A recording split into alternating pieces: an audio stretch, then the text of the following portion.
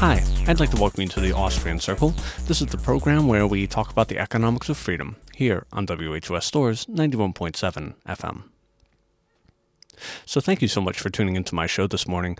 We are going to be talking about foreign policy on the show today, and this is in light of the recent horrific tragedy that occurred in Paris over the weekend, where gunmen shot and killed upwards of 140 or so innocent people who had nothing to do with the conflict in the Middle East except that their government was intervening.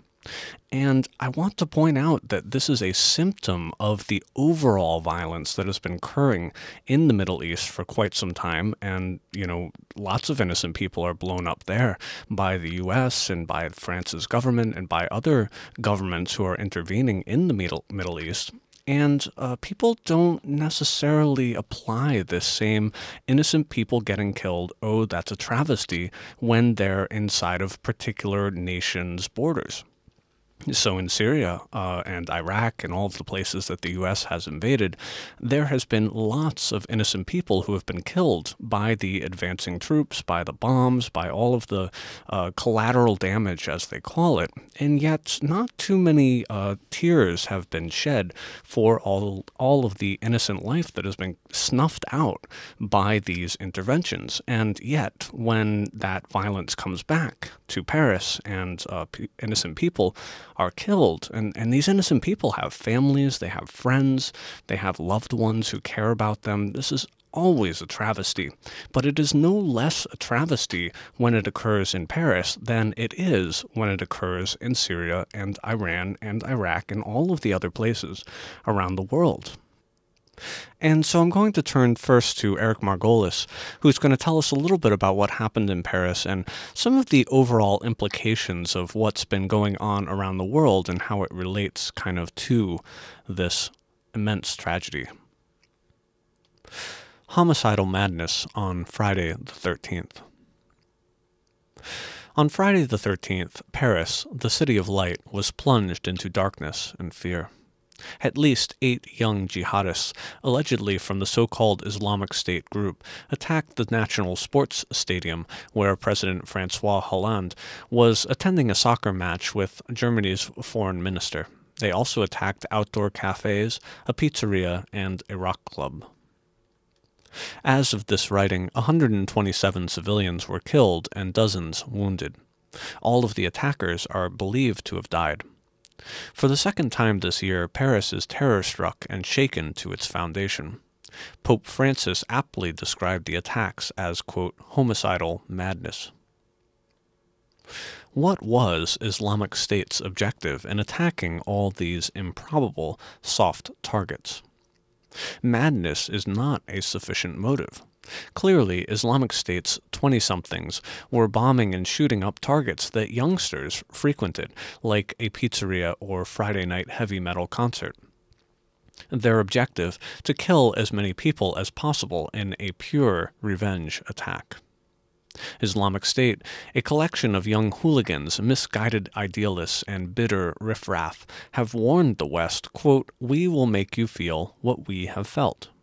They adopted this slogan from the Chechen independence fighters who resorted to attacks on Russian civilians after Russian forces killed an estimated 100,000 of their people in the 1990s. Now it's Europe's turn to feel some of the horrors of the wars in the Mideast. France is a prime target because of its extensive and deepening military interventions in the Muslim world. Some 10,000 French soldiers or airmen and large numbers of intelligence operatives are involved in Syria, Iraq, the Gulf, Libya, Chad, Mali, and Ivory Coast. France props up the authoritarian rulers of Algeria and Morocco. France is playing a central role in its former colonies, Syria and Lebanon.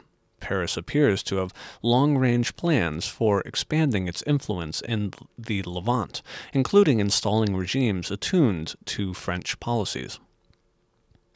French warplanes are bombing Syria, and this writer believes French special forces have been in combat in Syria, as they were in Libya when the Western powers combined to overthrow the Gaddafi government. In short, France has made many enemies for itself across the Mideast. It appears only a matter of time before France's partners in Mideast intervention, the United States and Britain, become new targets of jihadist violence. As the Bible says, there is nothing new under the sun. What the 20-something jihadists of IS are trying to do is replicate the terror caused by the fabled 12th century AD sheikh al-Jabal. Operating from his area of Alamat, high in Syria's mountains, the sheikh dispatched teams of hashish-crazed assassins with poisoned daggers to intimidate all of the Mideast rulers, Muslim and Crusader alike. The murderous Ismaili cult soon became known as Hashishin, or assassins, the origin of our term. The assassins terrorized the entire Mideast, shaking down its rulers for great amounts of gold. One never knew when or where they would strike. Their first warnings were often pinned to the pillows of intended targets, as happened to the famed Saladin. The assassin teams would strike with poisoned daggers and then die under torture, laughing and calling out to God. Finally, the great Egyptian Mameluke, Sultan Baybars, and the invading Mongols put paid to the assassins. The survivors fled east and today peacefully live in Pakistan's Hunza Valley under the Aga Khan. The modern reincarnation of the assassins struck Paris on Friday night. Alarmingly, one or more may have entered Europe as a Syrian refugee. Rightists in Europe are already calling for internment camps for Muslims, though they had nothing whatsoever to do with ISIS's teenage lunatics. In fact, IS has put Muslims everywhere in peril, as well as besmirching the name of Islam. Europe may seize the Paris attacks as an excuse to bar any further refugees. That article was by Eric Margolis. It was called Homicidal Madness on Friday the 13th, and you can find it online at lewrockwell.com. Now, what to me is so incredibly frustrating about these attacks, and what I think Eric pointed out in his article, is that they are revenge. They were part of the larger whole of violence that has been occurring in the Middle East for such a long time. I mean, we have the wars of the U.S. going back about 14 years, intervening in Iraq and Kuwait and all of those situations. But even longer than that, the CIA, when they first were initialized, one of their first duties was to overthrow the elected leader of Iran and put this guy called the Shah into power.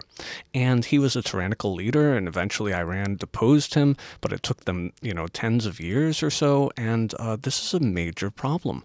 When governments intervene and they cause all of these wars, and they invade, and they drop bombs, and they do all this stuff to overthrow governments and change the leadership and prop up tyrannical leaders, then what they are doing is creating resentment all around the world for all of their actions.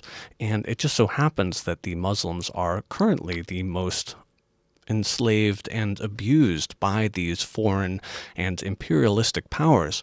But, it should be expected that they're going to fight back when you invade and attack and destroy and all of these things. I mean, the refugees is just a symptom of this as well. The refugees are fleeing from the violence that is being caused by the U.S. state and the other organizations who are bombing and killing and maiming and trying to attack via air and via troops. All these people are running from all that. They hate the violence, they hate the war, and they just want to get away from it. And this is causing all sorts of chaos around Europe. The new refugees coming into the country do not hold the same Western values of private property and do not hurt others. And so they're coming in and they're hurting others, and people are rushing to the stores in Europe to try and get guns so that they can protect themselves from the immigrants that are coming in at the bequest of the government.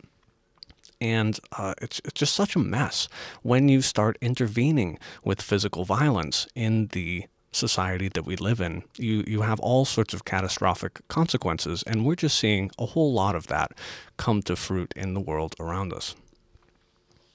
So the next article I want to read is going to talk a little bit more about this situation over in the Middle East, and it's called "The Islamic Caliphate Holy Warriors Are Increasing Rapidly," and the article is by Jack D. Douglas. James Woosley, former director of the CIA, said in an interview about the Paris attacks that IS has rapidly expanded from about 30,000 to about 150,000. CIA numbers are very dicey and political, but everything indicates that the Islamic Caliphate is growing extremely rapidly at its core, and with new affiliates over thousands of miles in the EU, North Africa, the Middle East, and Afghanistan. This explosive, possibly exponential growth is part of the exponential growth of Muslim holy warriors in general against U.S. and European imperialist attacks of all forms on Islam. This vast explosion of Muslim holy warriors is not surprising.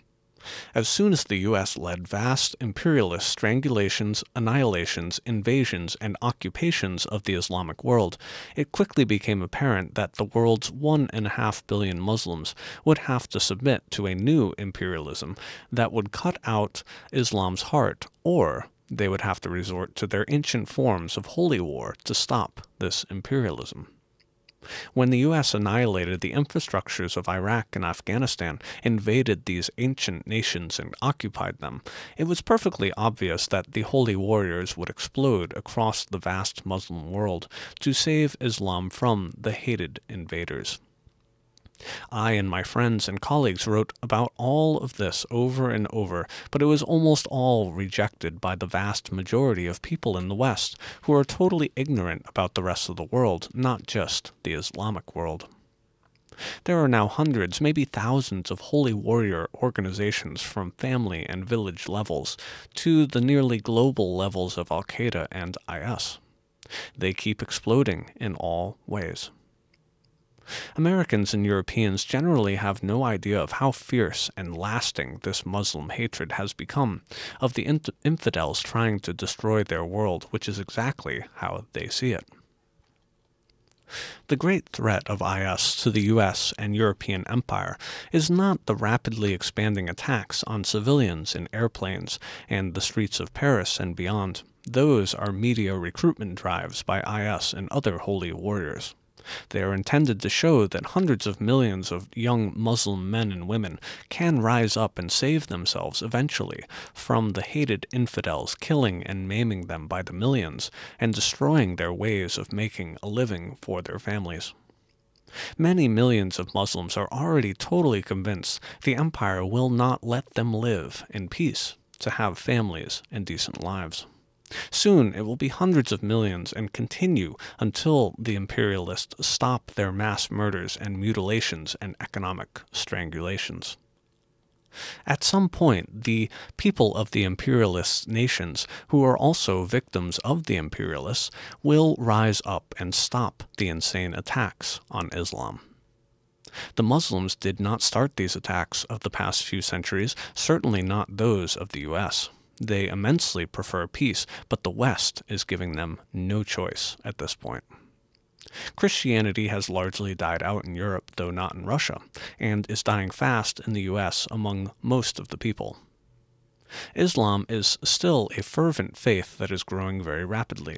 The secular non-believers of the West do not understand this vast difference. The West and Saudi Arabia use mercenaries to fight the holy warriors. The holy warriors will win, for obvious reasons. That article was by Jack D. Douglas. It's called "The Islamic Caliphate Holy Warriors Are Increasing Rapidly." And again, that's all to be expected. When the imperialist nations go around the world trying to be the policemen, trying to impose their will on these other places, there is going to be resentment and hatred for those invading and usurping nations. I mean, all we really have to do is have a little bit of empathy and put ourselves in those people's positions to really understand why they're so angry about this. So imagine that some other nation, let's just say China or Iran or whoever, comes in here and they start building military bases and they start deposing our leaders and putting whoever they want into power. And then they start bombing people, bombing places all over the place and murdering all sorts of innocent people. I mean, how would you feel? I certainly wouldn't feel great. And again, this is what these people are going through. And there's a reason for what they're doing. It's not just out of the blue. It's not just that they hate us for our freedoms or any of that stuff. And, Ron Paul has been talking about this for a very long time. He called it blowback. And when you intervene violently into other people's lives, eventually that's going to have some sort of repercussion to the initiator of violence. So we're going to use the rest of our half hour to really talk about what the benefit of all of these wars has been. So all the neocons and Republicans say, wow, we have to protect people, we have to save people, we have to defend people. Well, I mean, that hasn't really worked out very well, right? Because we just had the Paris attacks, we've had plenty of terror attacks in Europe overall, we had 9/11, we had all of these catastrophes that occurred, and guess what? The government didn't protect us from those things. Now, some people would say, well, it would be worse if the government didn't do all of the things that it did. Maybe the attacks would be even worse than they did. I don't buy that at all because, again, looking back, we see that the intervention leads to blowback, it leads to repercussions. But, I mean, what economically has all of these wars benefited us to engage in? And Tom Dispatch has an excellent article kind of diagnosing how much money has been spent on the wars and what really has been gained through all of this. And it shows all of the corruption that occurs when all these military companies go bidding for the government to try and get as much money as they possibly can to make pretty garbage products overall. Because, again, it's not meeting a consumer demand. There's no market here. There's no consumer saying, I would prefer to buy your product as opposed to any other product that I can find on the market. When the government is the one supplying the money, people don't have any choice. And I think this article really outlines that very well. So this article is called, It's a Scam! The American Way of War in the 21st Century. Let's begin with the $12 billion in shrink-wrapped $100 bills, Iraqi oil money held in the U.S. The Bush administration began flying it into Baghdad on C-130s soon after U.S. troops entered that city in April 2003. Essentially dumped into the void that had once been the Iraqi state, at least 1.2 to 1.6 billion of it was stolen and ended up years later in a mysterious bunker in Lebanon. And that's just what happened as the starting gun went off. It's never ended. In 2011, the final report of the congressionally mandated Commission on Wartime Contracting estimated that somewhere between $31 billion and $60 billion in taxpayer dollars had been lost to fraud and waste in the American, quote, reconstruction of Iraq and Afghanistan. In Iraq, for instance, there was that $75 million police academy, initially hailed as, quote, crucial to U.S. efforts to prepare Iraqis to take control of the country's security. It was, however, so poorly constructed that it proved a health hazard. In 2006, quote, feces and urine rained from the ceilings in the student barracks. And that was only the beginning of the problems. When the bad press started, Parsons Corporation, the private contractor that built it, agreed to fix it for nothing more than the princely sum already paid. A year later, a New York Times reporter visited and found that, quote, the ceilings are still stained with excrement, parts of the structure are crumbling, and sections of the building are unusable because the toilets are filthy and non-functioning. This seems to have been par for the course. Typically enough, the Khan Bani Saad Correctional Facility, a $40 million prison Parsons also contracted to build, was never even finished. And these were hardly isolated cases or problems specific to Iraq.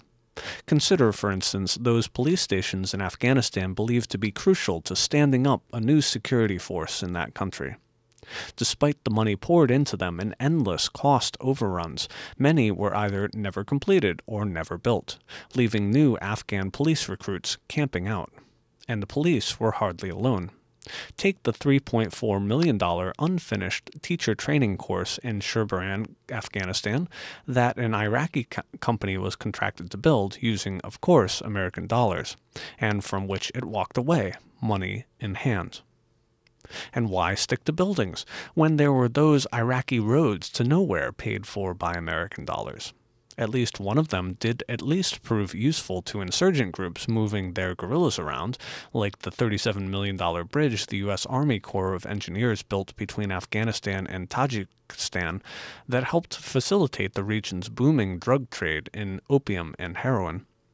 In Afghanistan, Highway 1 became capital Kabul, and the southern city of Kandahar, unofficially dubbed the Highway to Nowhere, was so poorly constructed that it began crumbling after the first Afghan winter.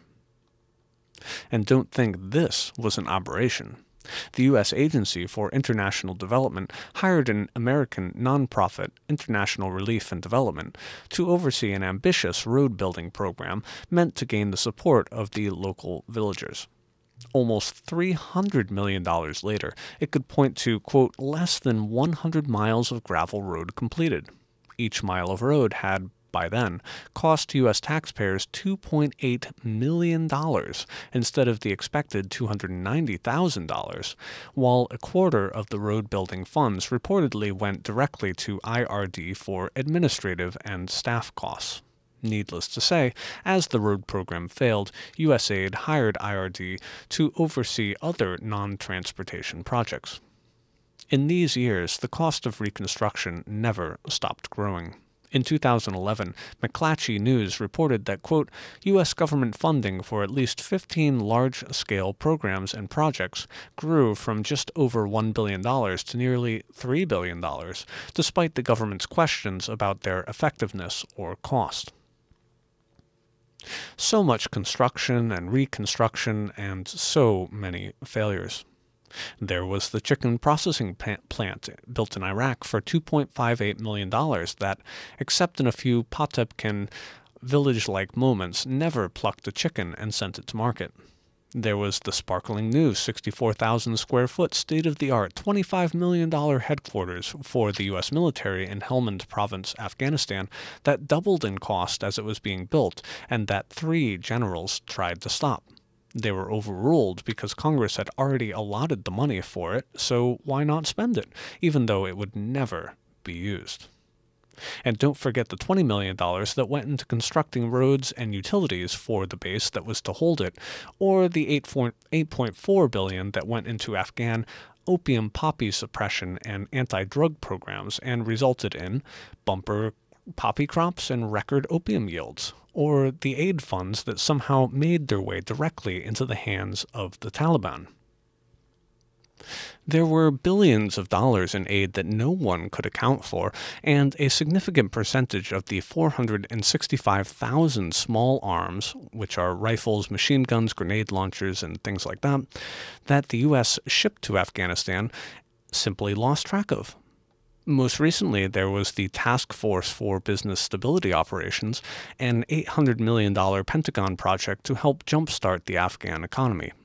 It was shut down only 6 months ago, and yet in response to requests from the Special Inspector General for Afghanistan Reconstruction, the Pentagon swears that there are no Defense Department personnel who can answer questions about what the task force did with its money. As ProPublica's Megan McCloskey writes, quote, the Pentagon's claims are particularly surprising since Joseph Catalino, the former acting director of the task force who was with the program for 2 years, is still employed by the Pentagon as senior advisor for special operations and combating terrorism. Still, from that pile of unaccountable taxpayer dollars, one nearly $43 million chunk did prove traceable to a single project, the building of a compressed natural gas station.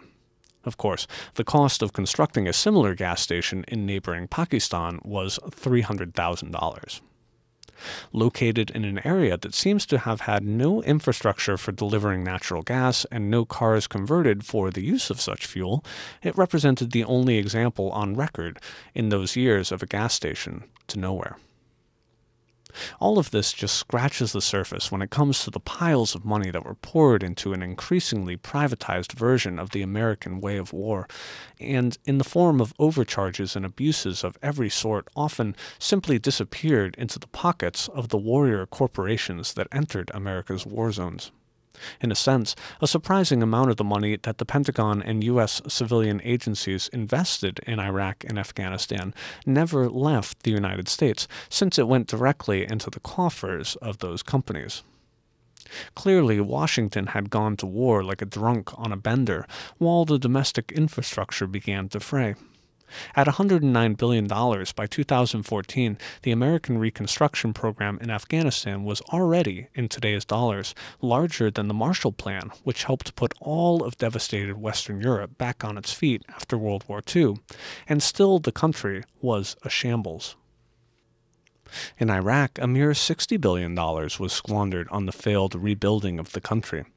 Keep in mind that none of this takes into account the staggering billions spent by the Pentagon in both countries to build strings of bases ranging in size from American towns to tiny outposts. There would be 505 of them in Iraq and at least 550 in Afghanistan. Most were, in the end, abandoned, dismantled, or sometimes simply looted. And don't forget the vast quantities of fuel imported into Afghanistan to run the U.S. military machine in those years, some of which was siphoned off by American soldiers to the tune of at least $15 million and sold to local Afghans on the sly. In other words, in the post-9/11 years, Reconstruction and war have really been euphemisms for what, in other countries, we would recognize as a massive system of corruption. And let's not forget another kind of reconstruction then underway. In both countries, the U.S. was creating enormous militaries and police forces, essentially from scratch, to the tune of at least $25 billion in Iraq and $65 billion in Afghanistan. What's striking about both of these security forces, once constructed, is how similar they turned out to be to those police academies, the unfinished schools, and that natural gas station. It can't be purely coincidental that both of the forces Americans proudly stood up have turned out to be the definition of corrupt. That is, they were filled not just with genuine recruits, but with serried ranks of ghost personnel. In June 2014, after whole divisions of the Iraqi army collapsed and fled before modest numbers of Islamic State militants, abandoning much of their weaponry and equipment, it became clear that they had been significantly smaller in reality than on paper. And no wonder, as the army had enlisted 50,000 ghost soldiers who existed only on paper and whose salaries were lining the pockets of commanders and others. In Afghanistan, the U.S. is still evidently helping to pay for similarly stunning numbers of phantom personnel, though no specific figures are available. In 2009, an estimated that more than 25% of the police force consisted of such ghosts. As John Sopko, the U.S. Inspector General for Afghanistan, warned last June, quote, "We are paying a lot of money for ghosts in Afghanistan, whether they are ghost teachers, ghost doctors, or ghost policemen, or ghost soldiers." The article continues to point out more of the corruption and theft, genuine theft that occurs where the government takes money from taxpayers and transfers it to businesses who then never complete their tasks or complete it in such an abhorrent way that it doesn't even work. And that's just the way things go when you hand the money over to the state to fix problems. Problems never get fixed. The money just disappears, and then they go and demand more money. All the new presidents are saying, we need more money for the military. Well, they didn't really do a great job with the money that they had. So I want to thank you so much for listening to the show. I hope that you enjoyed it. That article is by Tom Dispatch, by the way. You can find it online at tomdispatch.com to read the rest of it, and all of the profligate spending that was had by the military over in Iraq and Afghanistan. And that article is called It's a Scam. So I hope that you enjoyed this. I hope that you have a great week. Take care.